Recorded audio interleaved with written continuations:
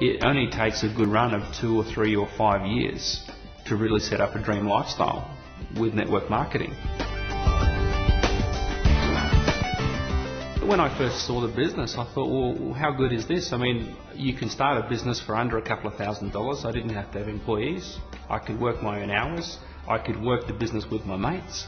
And so I thought, well, it sounds like a dream business, and I didn't have any negativity programmed into me. So I thought, well, why won't this work?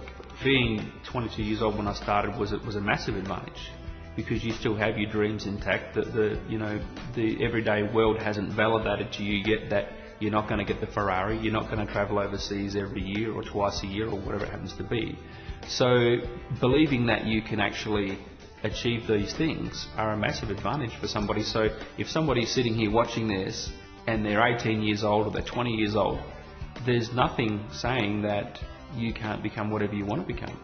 Now, the reverse is true as well. If you're sitting there and you maybe think your dreams have slipped away, and maybe you think you're only a couple of years away from retirement, well, it doesn't matter whether you're 18 or whether you're 68.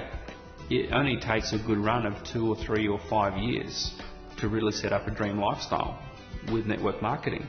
Now, if you're prepared to throw away everything that validates that network marketing won't work, and then start to look for examples of how has it worked and who has it worked for, it doesn't matter which argument you pick, you can find enough information to validate that. But which one really serves you is what you have to ask yourself.